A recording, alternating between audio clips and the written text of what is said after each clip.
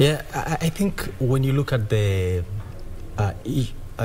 issues that have been raised by various petitions, some of them are cut across.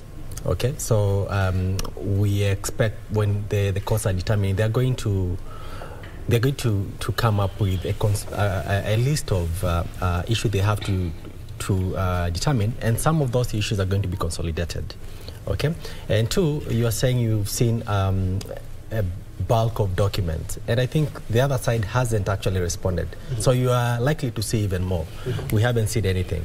On whether 14 days are sufficient, well, I don't want to doubt the wisdom of the crafters of our constitution.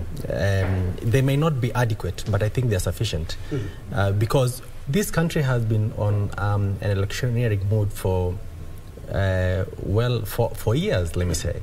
Well, the campaign is officially open in May, but clearly we have been on a campaign mode since after the yeah. So we need a break, and that break can only be brought by the Supreme Court.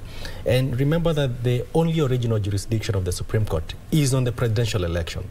So if this is the only original jurisdiction it has, then every facility and every resource has to be availed for them to deliver a verdict within the shortest time possible, because we cannot wait for another month to know the fate of this country. Remember that the current administration is just a caretaker right now. There are many things it can do, and this country has to move forward. So I think the crafters of our constitution to me, I don't want to doubt their wisdom.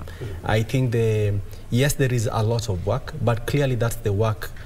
Whoever went to the Supreme Court or was appointed to be the judge of the Supreme Court, they actually knew that this was awaiting them, because they knew that the only original jurisdiction of the Supreme Court is to handle the presidential election. And if they want more researchers for this particular purpose, they're supposed to be availed.